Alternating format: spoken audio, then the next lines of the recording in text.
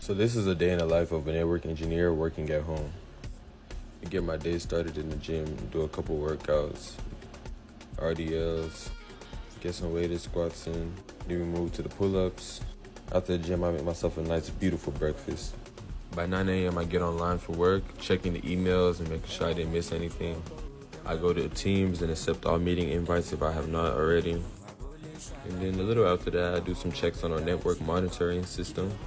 Then I'm responding to any tickets in the queue that have not been responded to yet. Around 11 a.m., I have a meeting that I have to attend. This is a stand-up meeting, so I do have a little bit I have to say. The meeting went well. Before I head out to lunch, I'm going to knock out some schoolwork because I am a full-time student. After lunch, I'd log into Putty and knock out some configs. After work, I get ready for the Atlanta United game.